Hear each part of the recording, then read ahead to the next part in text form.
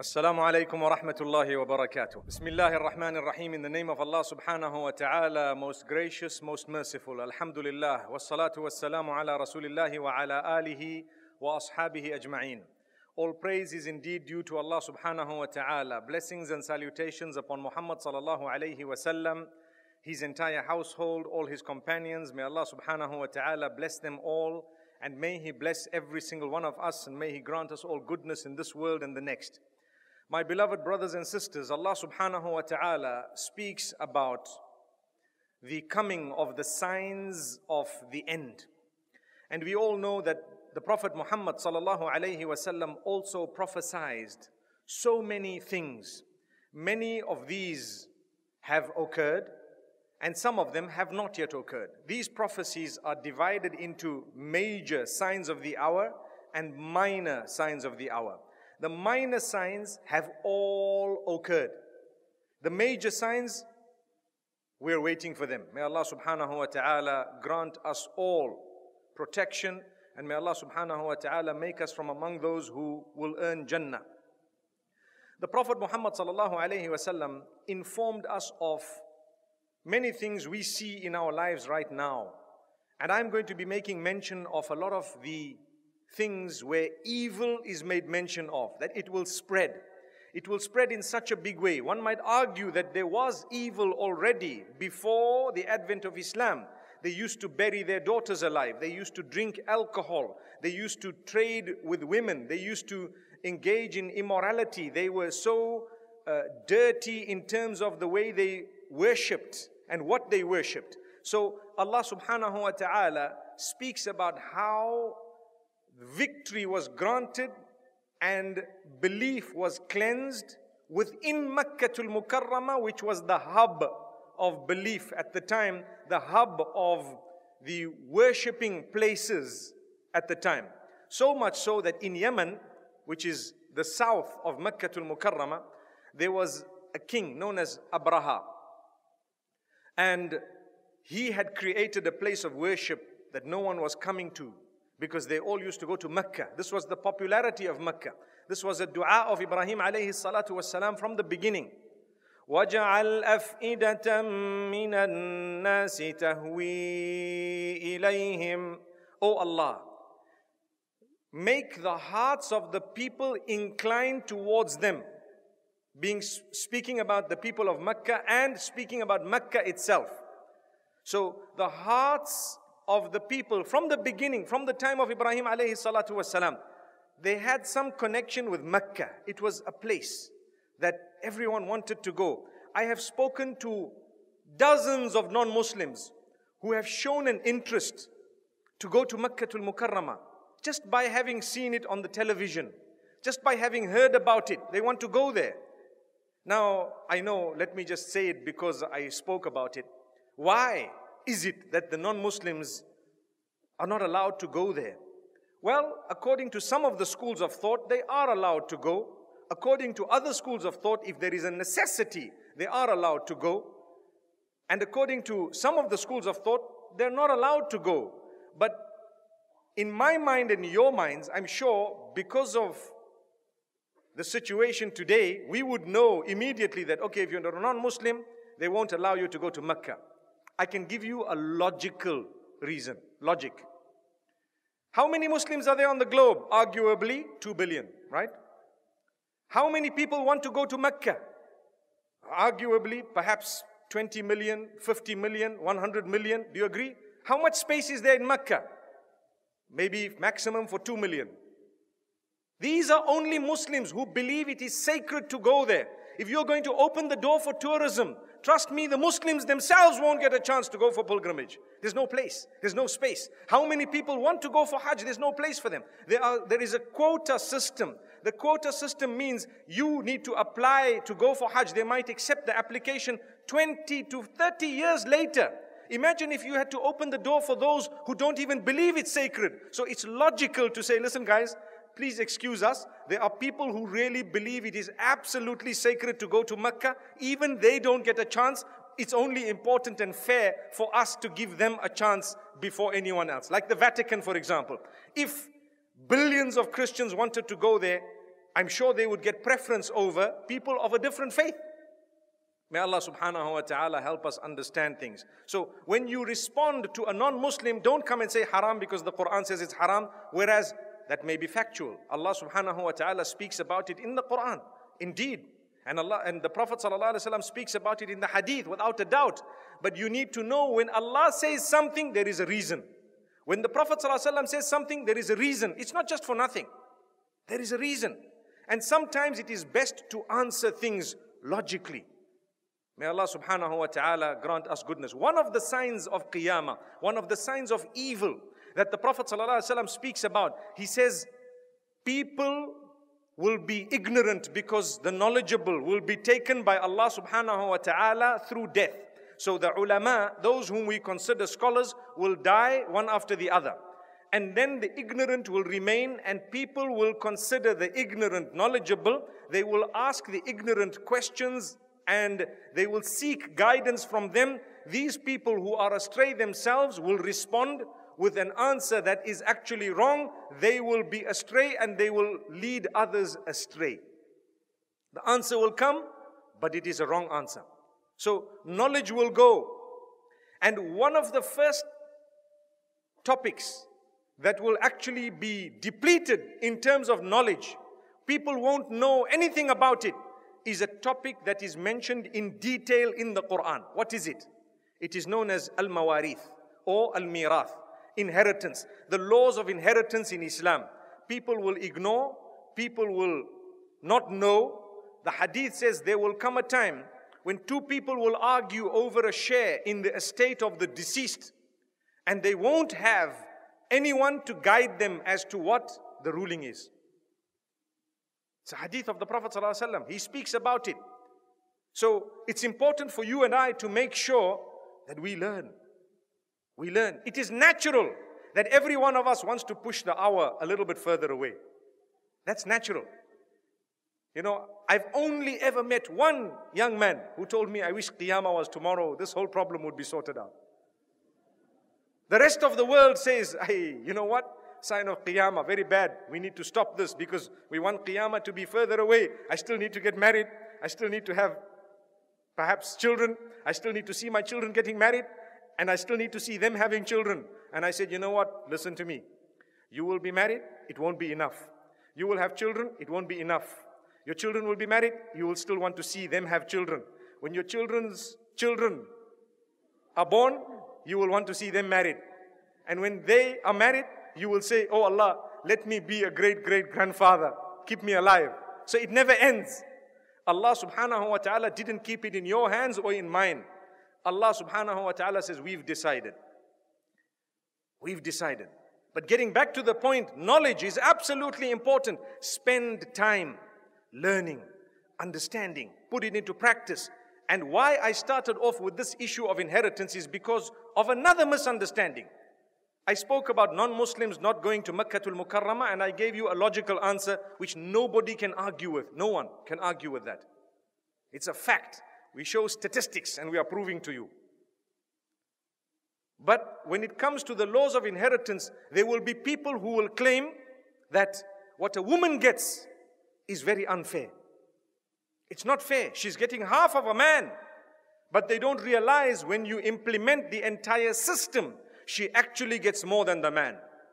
And I want to give you an example. I've done it in the past, but this is a topic that we need to know. When a man dies leaving behind a son and a daughter, the son, if there was 75,000 US dollars, the son would get 50,000 US dollars, and the daughter would get half of that, that is 25,000 US dollars. But according to the Islamic system, that son, if he is the closest male relative to that daughter of the same man who passed away, he needs to take care of her basic necessities: food, accommodation, clothing. So his from the 75, his 50,000, he has to look after himself, perhaps his wife, perhaps his children, and on top of that, his sister, the same one who collected 25,000. It's wrong for him to say, you've got 25, use it, I don't want to know anything about you. So his 50,000 will be divided by 4 or 5. And what about her 25? It's hers on her own. MashaAllah. To go and eat out every weekend, subhanallah, and enjoy and come back and say, hey, I need money because of my medical expense. Where is the honor? You tell me, who was honored there? The male or the female? The female.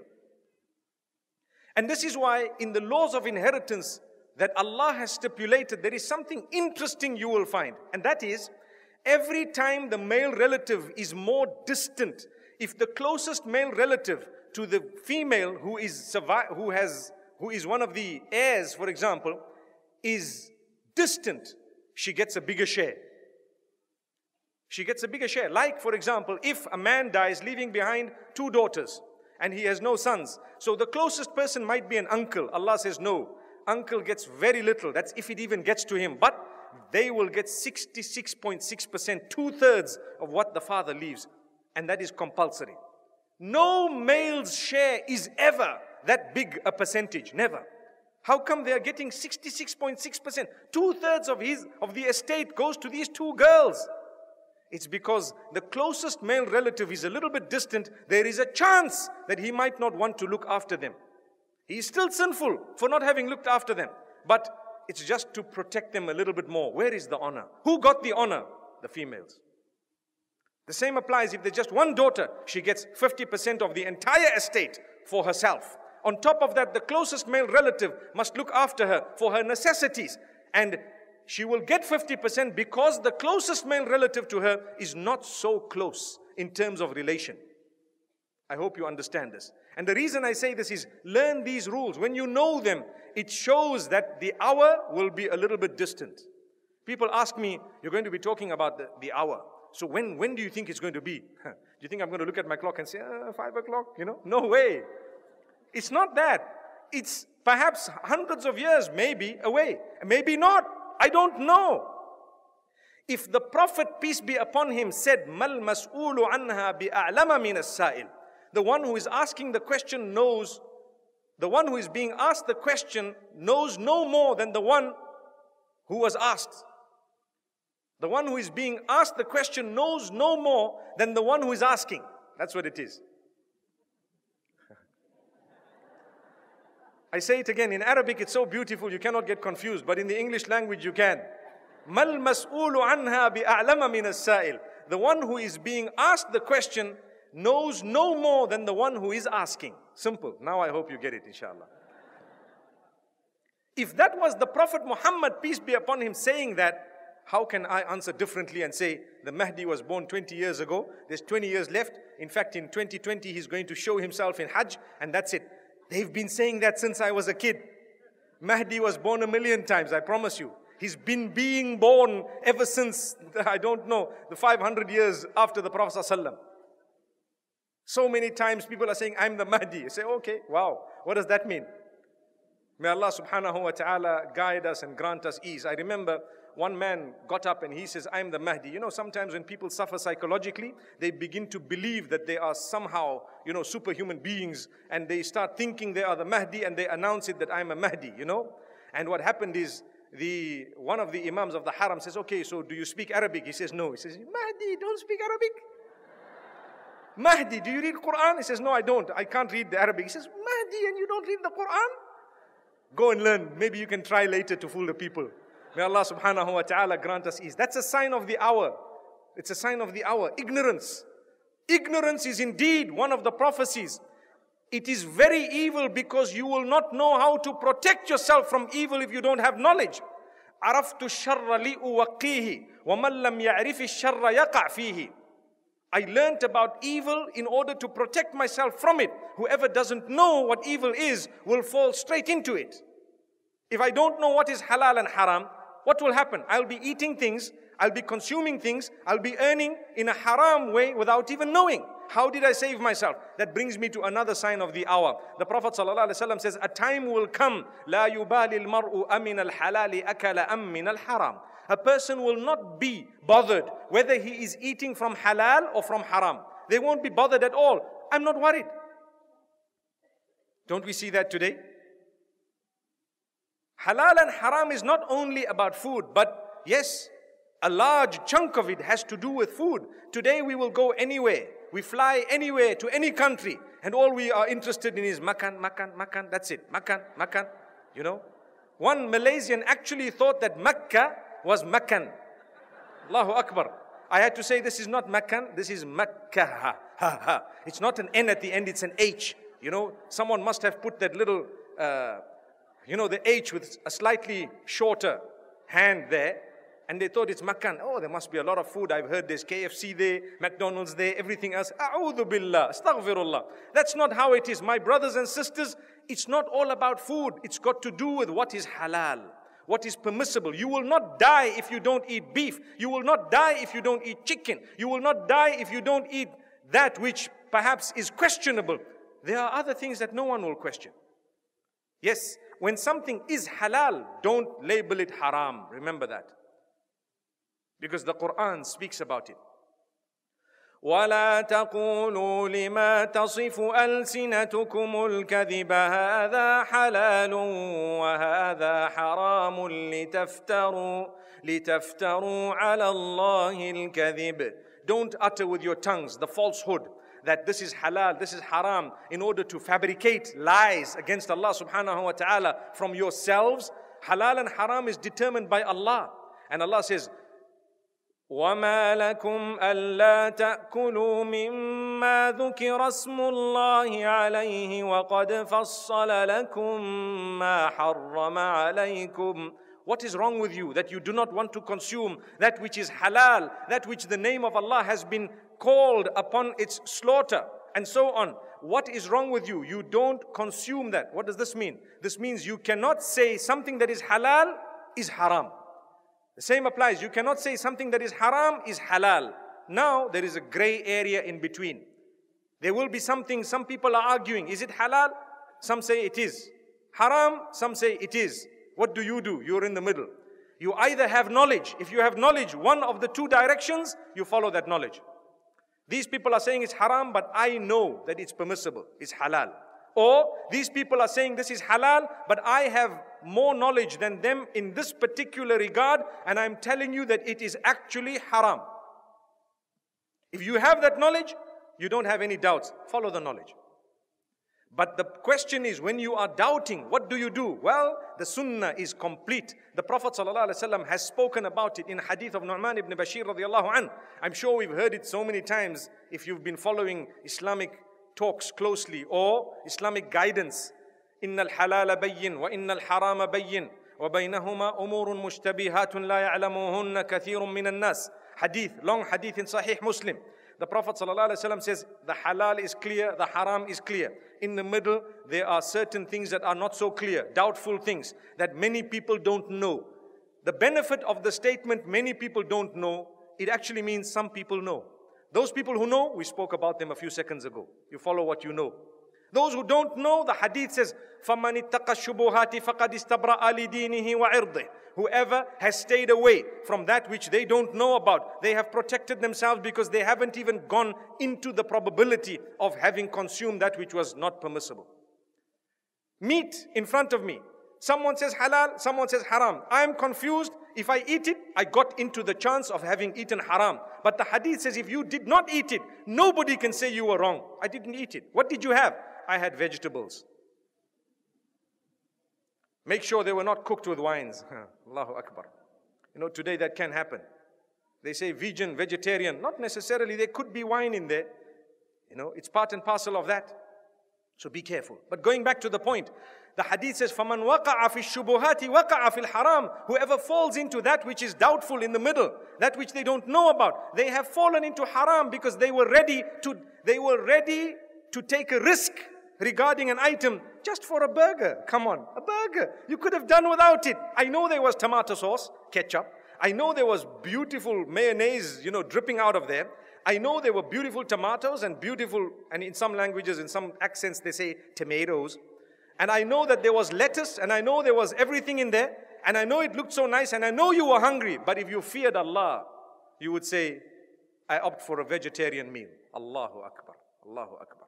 And here we are talking about when you're in doubt. Malaysia, you are so lucky. You have a system that governs all of this from the top to make sure that nothing's going wrong. May Allah subhanahu wa ta'ala grant them all goodness, whoever is sacrificing to make sure that that system works correctly. May Allah subhanahu wa ta'ala help us all. Wallahi, you only appreciate a system when it's no longer there, in most cases. So at least appreciate this one while it's there, and believe me that when it's not there, then you start saying, hey, I wish we had a system like this and like that, without realizing. So this is halal and haram. A sign of the hour is people won't be bothered. They will be, evil will spread to the degree that people will consume anything and everything. They wouldn't be worried. Riba. Riba is interest and usury. People will call it a different name. The hadith says there will come a time when they'll consider it permissible. Call it another name. They call it bakhshish in some places. That means a gift. You know, when I first heard the word bakhshish, when I was very young, not too long after that, I heard the word hashish, and I thought they were relatives. Allahu Akbar. May Allah subhanahu wa ta'ala forgive us. They both had the shishas in it. And a little bit later, the shisha itself came out. Imagine, imagine. And the Muslims were found with all of those. And they're still calling themselves Muslimin. It's a sign of the hour. Life is not all about sitting in a shisha lounge and puffing away and thinking that you're going to heaven. Allahu Akbar. May Allah subhanahu wa ta'ala make us a little bit more serious about our lives and even more serious about our death. You need to prepare for the akhirah. I'm not saying don't enjoy yourselves. Make sure it's clean fun. It doesn't have to be dirty. It doesn't have to be something, you know, people like to puff. You put in a cigarette in your mouth, you pull it in. I know one uncle used to make rings. You know, you have onion rings. He makes smoke rings. And the ring comes out. He says, oh, look at that. Look at that. And another ring comes out. Look at that. Allahu Akbar. That doesn't make it halal. As interesting as it is, it's still bad for your health. It's evil. My brothers and sisters, quit the bad habits and you will, inshallah, be contributing not only towards your own benefit, but society and community at large, the ummah at large. Remember this, Qiyamah will not take place until Allah's anger is so much that there won't even be a single person on earth saying Allah, Allah. This means one of the signs of the hour, no one's going to read salah. So when you are now lazy, you don't want to pray, you sit back, you relax, it's okay, you know, I heard this morning Allah is Ghafurur Rahim, Allah is forgiving. I'm sure He knows that I need to sleep because I need to go to work. Whoa. You don't know today, before you go to work, Allah's going to take you away, back. This was your last chance to read your salah and you didn't. This is why there will come a time when people won't even read salah. They won't even say Allah's name. They will be ashamed. They won't say Allah. So you won't hear anyone remembering Allah, talking about Allah. No salah, no zakah, no hajj, no nothing. Because there won't be anyone saying Allah, Allah. According to the hadith, the anger of Allah will take over to the degree that He will declare that the trumpet be blown and the world will come to an end. Everything will be destroyed completely to smithereens. Allah will not destroy anything unless it deserves to be destroyed. And Allah subhanahu wa ta'ala will not cause the world to end if there is even a single person who's worshipping Him. So you and I do not want to become statistics. Remember that. We don't want to be moving signs of Qiyamah. Every time you are lazy with your salah, you are a person. Remember, the next generation will be even more lazier than you, even more lazy than you. Remember this. So fulfill it. Get up for the sake of Allah. How long does it take? It doesn't take too long. There will be people who will abandon reading the Quran. They will abandon it. My brothers and sisters, I want you to answer me with a show of hands. How many of you in your mobile phones do you have an application where you can read the Quran in? Put up your hands high. I see almost nil exception. Everyone, shukran. Everyone has it. Now I want to ask you, how many of you use that app to read the Quran every day, at least once? Put up your hand high. I see 1/10 of the hands. Allahu Akbar. Congratulations. It's a bigger figure than I was expecting. It shows we are still further away from Qiyamah. May Allah subhanahu wa ta'ala guide us. May Allah subhanahu wa ta'ala guide us. At least people are reading the Quran. You might argue, okay, I don't read it on the app. I read it maybe, you know, using the mushaf, which is a greater reward, for example, because for that you need wudu. You need to be on a higher level of purity. If you're reading from your phone, according to some of the scholars, you wouldn't really need to have wudu as such. The level of purity, it can be slightly lower because it's not a mushaf. But when you open the mushaf, the reason why the scholars say there is a greater reward when you open the mushaf itself is because you need to be on a higher level of purity. That's one of the reasons. May Allah subhanahu wa ta'ala grant us ease. Either way, I don't want to say this or that. I want to say, read the Quran, whether it's here or there or on an app or even on the walls in the masjid. When you go into the masjid, my little son asked me once when we went to Medina Munawwara, what's all this Arabic writing on the wall? I said, it's Surah Yasin. Look at it. It starts from here. It goes all the way around the whole haram and they finish it. And it's actually more than that. It goes on and on and on. He said, but why do they write it on the wall? Isn't it in the Quran? I said, yeah, so why do they have to write it on the wall? Now, me and my logical answers. I said, you know what, son? Some people are too lazy to open the book. And the son was too sharp. He tells me, but Dad, that means that they're only going to read one ayah because from this wall to that wall, there's only one verse. I said, well, one verse is good enough, isn't it? I don't think you're telling me the truth, But the point being raised is, even if you're reading it off a wall, a lot of us in our houses, we have plaques. These plaques have verses of the Quran. Some of the scholars actually say that's not good. You are perhaps insulting the word of Allah subhanahu wa ta'ala by hanging it. I want to say, if you have it hung, at least read it. At least read it. We have the 99 names of Allah for the last 30 years hanging in our lounge and we still don't know them off by heart. Come on. Spend a little bit of time when you enter the lounge, 99 names. We take pictures of it. We put it on the Snapchat story that we started using a few days ago, mashallah. And what happens? Everything starts flowing. Oh, my house, I've got this Islamic artwork, this artwork. I've had the 99 names of Allah, this surah, that surah, everything is here. But I've never read it. I just take pictures of it and put it online. Like the people who enter a store and they test all the clothes in the store. They take all the pictures and show them all over Facebook and everywhere else. But those clothes do not belong to them. They didn't buy them. No one knows that they were only testing them. They put them back. And the whole world thinks, wow, rich lady, every day new pair of shoes. No, I pass by, the store that sells shoes every day. And I just take pictures with a different pair. Allahu Akbar. That's what we are doing when it comes to religious matters as well. It's all about photographs. It's all about a show and nothing in reality. It's a life full of show. That's why the hadith says there will come a time nothing will remain of Islam except the name. Nothing will remain of the Quran except the print, the drawing, the words. That's it. The masajid will be built well and possibly even well attended, but people will enter and exit ceremonially. You enter the masjid like a ceremony.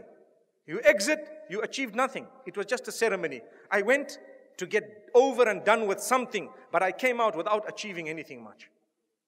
May Allah subhanahu wa ta'ala grant us ease. So let's go back to this hadith where the Prophet sallallahu alaihi wasallam speaks about intoxicants. He speaks about there will come a time when people of my ummah will consider adultery permissible. They might call it different names, they might do different things, but they will consider it permissible. Call it mut'a, call it whatever you want. But adultery is adultery. Fornication is fornication. Immorality is immorality. Remember that. The names that people may call it, irrelevant. The hadith says people will consider it permissible. Yastahilluna al-hira. Yastahilluna al-hira. You know what al-hira means? It means az-zina. It means immorality, evil, sexual misconduct. They will consider it halal. That's the meaning of the term istihlal, yastahillun. And the hadith continues to say, wal-harira. That's very, very interesting. The hadith says, people will consider the wearing of silk permissible. What does that mean? What does the Prophet ﷺ mean when he says that? He means, for men it is prohibited to wear silk. That's what he says. You know, the Prophet ﷺ once had silk in one hand and gold in the other. And he said, Inna hadayni haramun ala dhukuri ummati. These two are prohibited for the males of my ummah. That's what he said.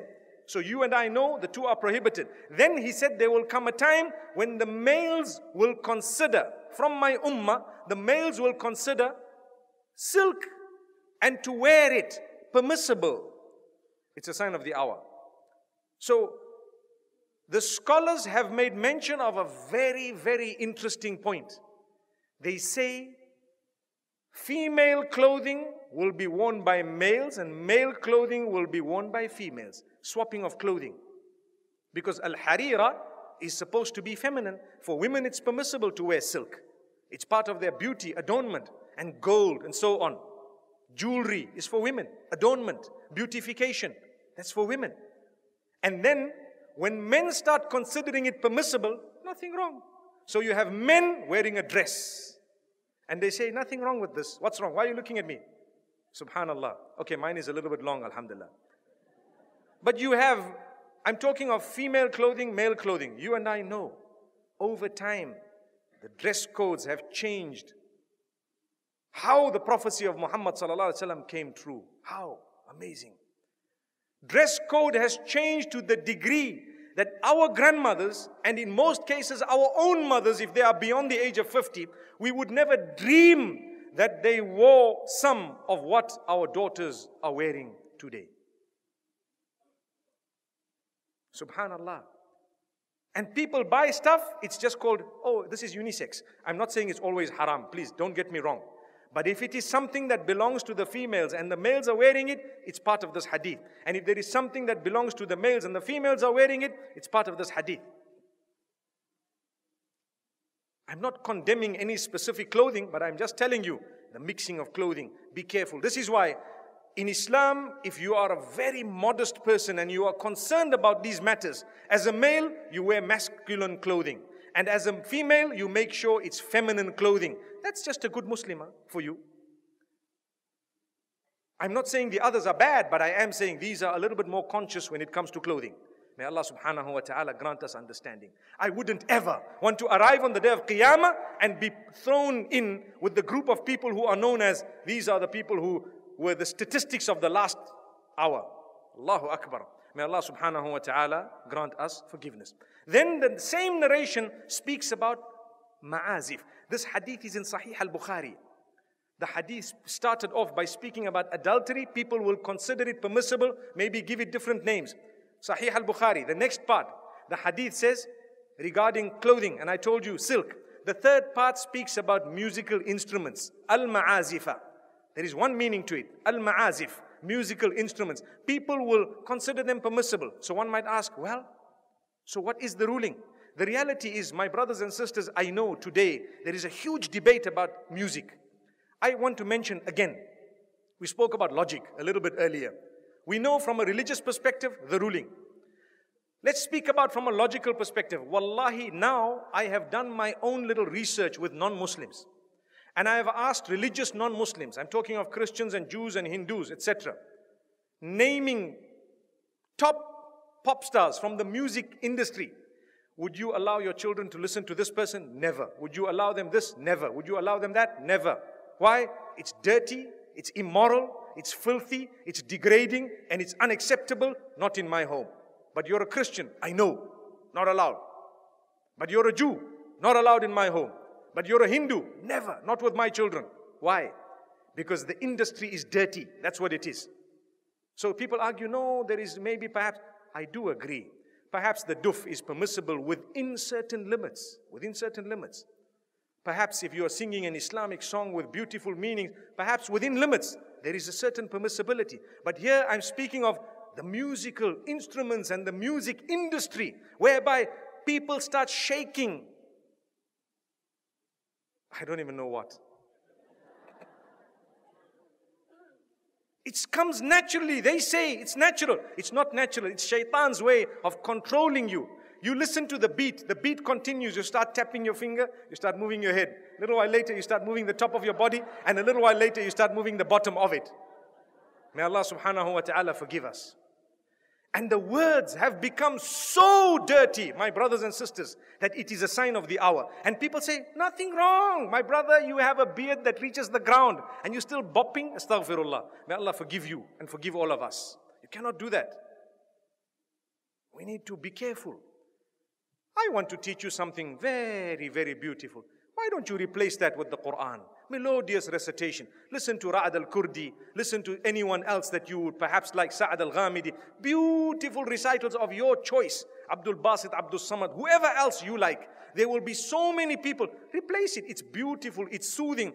Go onto YouTube and check how the non-Muslims reacted to a survey or a little test, an experiment that was done where they were told to listen to this Quran without knowing it's the Quran and comment about it. Wallahi, now in Europe, the test was done recently and a lot of them say, it's so calm, it's so cool, it's so soothing. I feel spiritual. Go and listen to the answers. It's there live for everyone to see.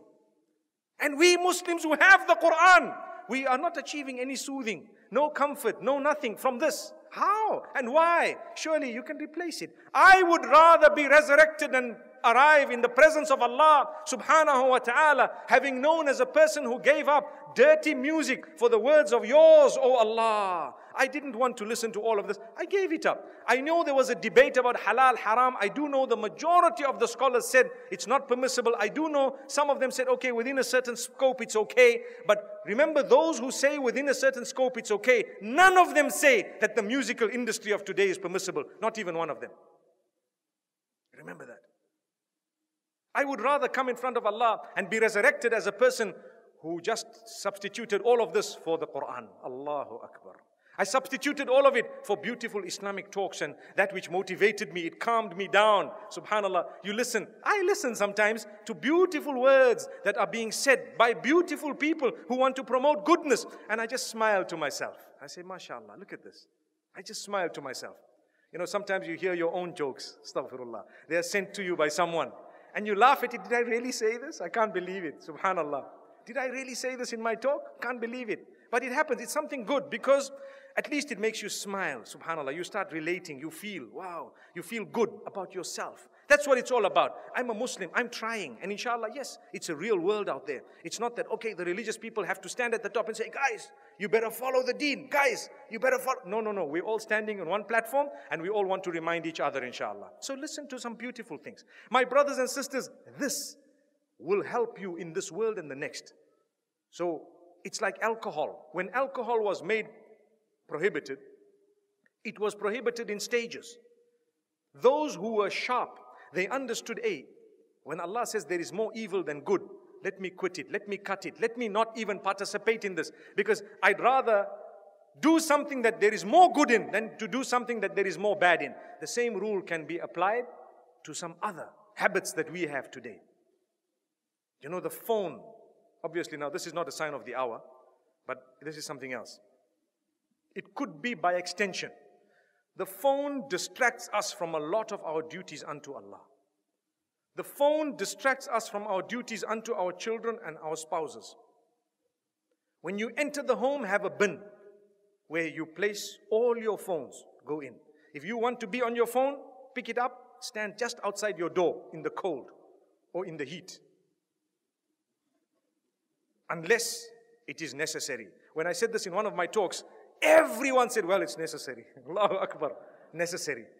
The point is, learn to control yourself. Do something. If your child was 2 o'clock in the morning on the phone, not sleeping, what would you do? Turn off the Wi-Fi. Then the child gets up and starts banging and hitting and everything else. Well, you need to set an example. You need to put your phone away. That's what it is.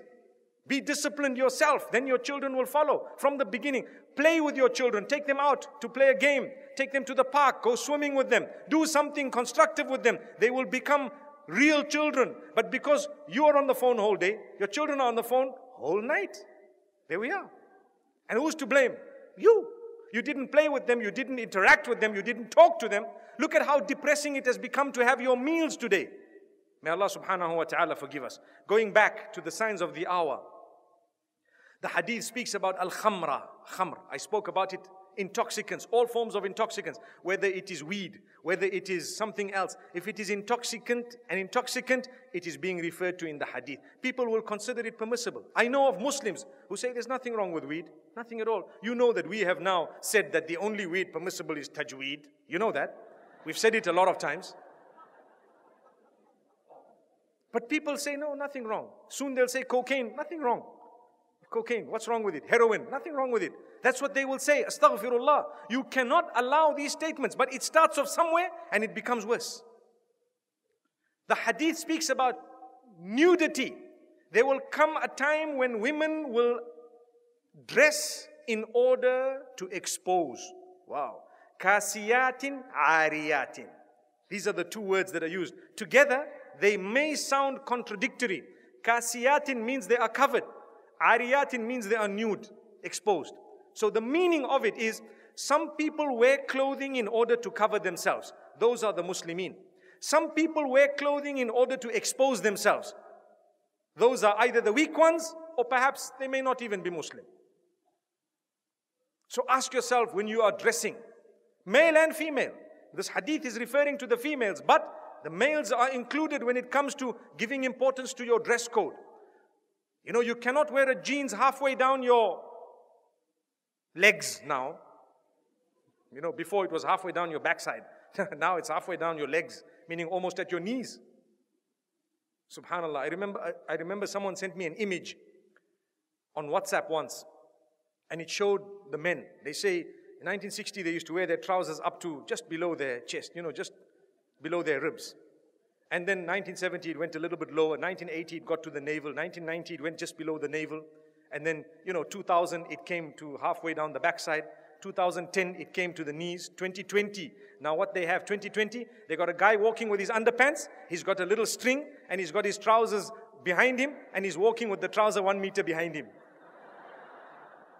I actually have that image, subhanallah.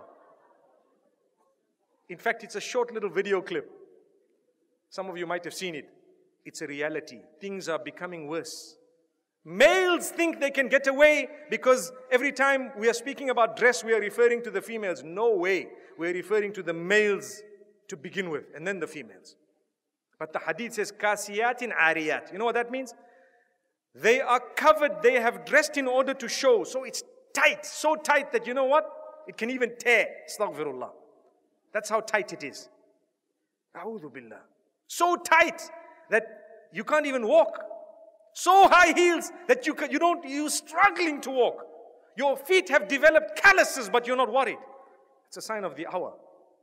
You're supposed to wear shoes in order to be able to walk, not in order to be able to make a noise with them, so that everyone can see, wow, high heels, you know. Astaghfirullah. Learn, my brothers and sisters. It's important. Go back to the reason why you got to do things. You wear clothing in order to cover, not in order to expose.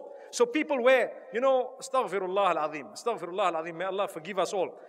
You wouldn't want to see a female dressed and you think, mashallah, she's covered head to toe. And as she walks past, you look back. Well, why were you looking back? But that we'll discuss later. You look back and you see a slit, subhanallah, from the bottom going all the way to the top. What was the point of this big long dress? When you just wore it to expose. That was a sign of Qiyamah. No wonder why the guy looked back. Astaghfirullah. No, I'm not justifying it. I'm not justifying. But I'm just trying to raise a point. To say, my brothers and sisters, let's become more conscious of this. We don't want to be part of these ahadith of Rasulullah sallallahu alaihi wasallam. He speaks about evil. The evil that will spread. The adultery that will spread. I touched on it in a previous talk of mine here. Such that sexual misconduct or immorality, people will be engaging in sexual activity in full view of the public and they won't mind. And the people there, the best from amongst them, the best statement that they would be able to utter is, hey, you know what guys, there's a wall there, why don't you go behind the wall? Astaghfirullah. Imagine how it's going to become. You and I can see we're getting there. We're getting there. The way people are behaving. Allahu Akbar. Do you know there's a narration that states, that there will come a time when people will take greater care of their dogs than they do of children. Do you know that? That is a prophecy that I witnessed. I once read an article where someone left $35 million estate for the dog. I almost started saying, Astaghfirullah. Astaghfirullah.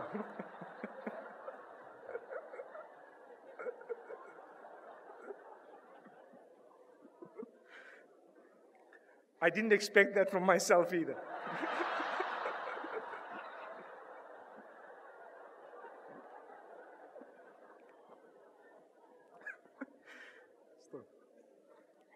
The point being raised is, look at the dog. Even human beings would think 35 million, come on man. This dog is so lucky, what are they going to do? Subhanallah, what are they going to do with this? We're taking more care of the animals than we are of human beings. In Islam, yes, you must be compassionate towards animals, but prioritize. Human beings come first.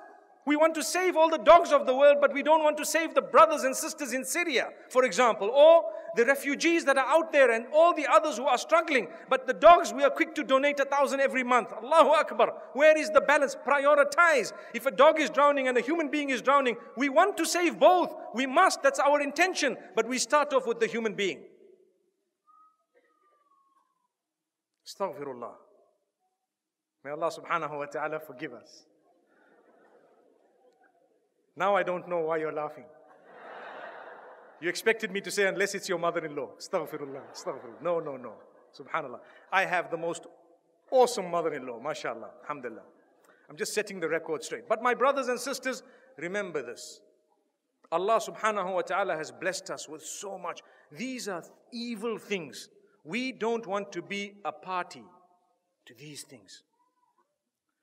The Prophet sallallahu alaihi wasallam speaks about how falsehood will spread.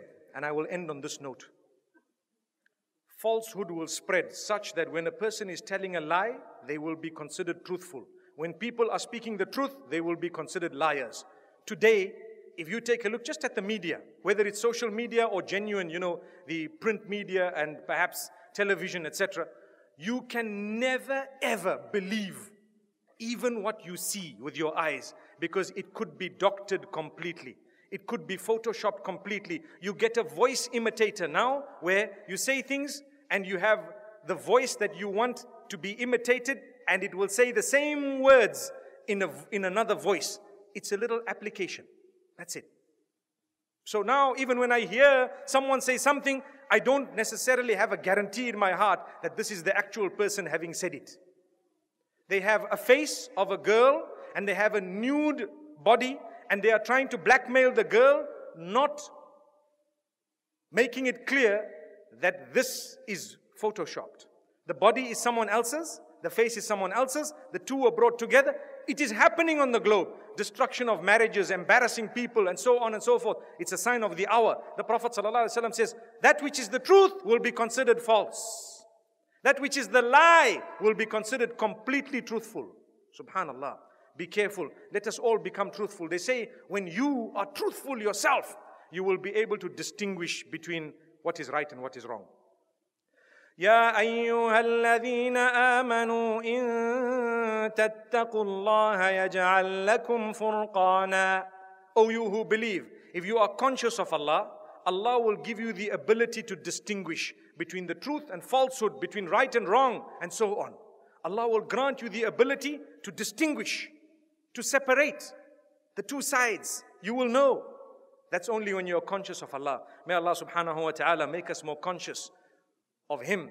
May Allah subhanahu wa ta'ala bless us all. May He make us from among those who have heard what was said and all the evil. May we be from among those who are not a party to this evil. And may we be from among those who abstain from evil. May we be from among those who promote goodness, morality, very, very high levels of character and conduct. Remember, the higher the level you promote and you live by, the greater the chances of the next generation living by something similar. Because every time something happens, the next generation actually drops one level.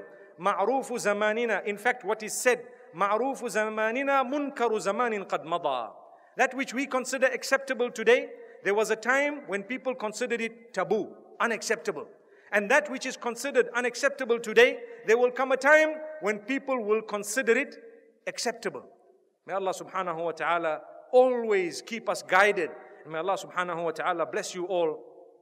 وصلى الله وسلم وبارك على نبينا محمد سبحان الله وبحمده سبحانك اللهم وبحمدك نشهد أن لا إله إلا أنت نستغفرك ونتوب إليك.